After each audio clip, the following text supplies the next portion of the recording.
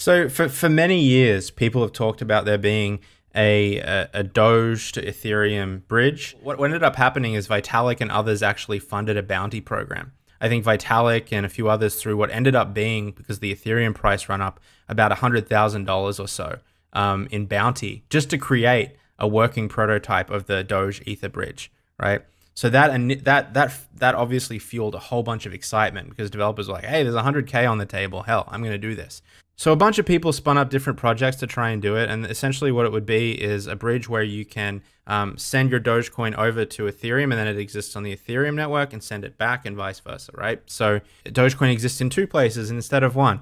And, you know, the reason that I don't really see a point in this is because it would exist as essentially an ERC20 token on the Ethereum blockchain that you would be able to push Doge into and out of. There's so much overhead to do this work, but Ethereum as a network actually has higher transaction fees than Dogecoin.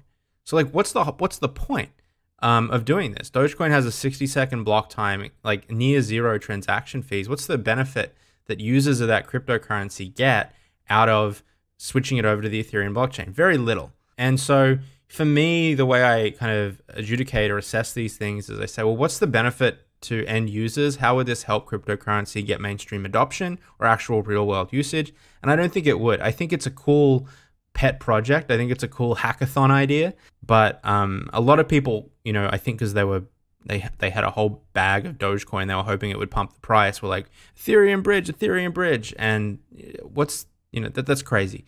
It's, like I said, it's a hackathon idea. It's not actually something that I don't think people would really use on the regular.